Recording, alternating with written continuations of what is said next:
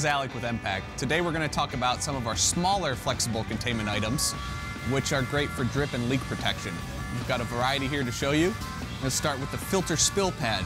This is a low-profile foam sidewall containment unit that features universal absorbent socks right in the sidewall, so that if you're working on a generator, something like that, inside the sump, and you have a spill, the sidewalls will actually absorb the liquid for you. There's minimal cleanup process involved. Next product is a folding duck pond. This is our smallest version. You can see it folds up nice and small. It's lightweight, can fit in a truck, and then it's immediate spill response and containment. It pops right open.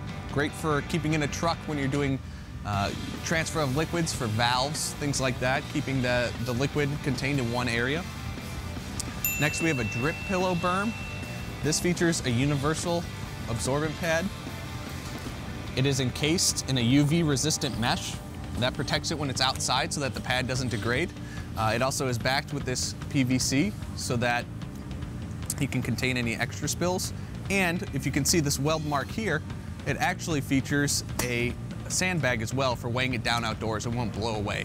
It's great for putting under vehicles, and it has a retrieval strap so that when you throw it under a vehicle, it's easy to get to.